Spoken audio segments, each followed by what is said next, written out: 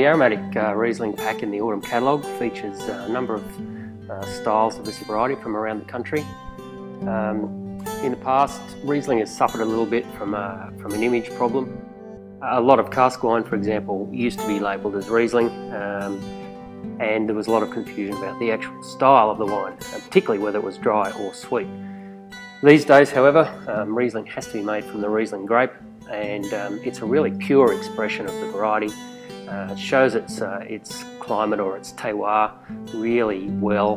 Riesling's a great variety, particularly from cool climate regions.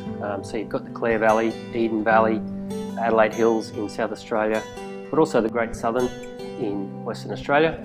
So this pack has a good range of styles from all of those top Riesling regions. So a good place to be able to compare the different styles.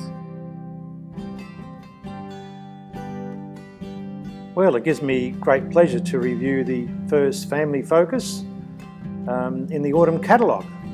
We have a range of wines from the first family of wines, which range from Rieslings through to Viognier, Cabernet Sauvignon and Pinot Noir. So the first family are a group of winemakers who have really taken the word provenance to the Australian market.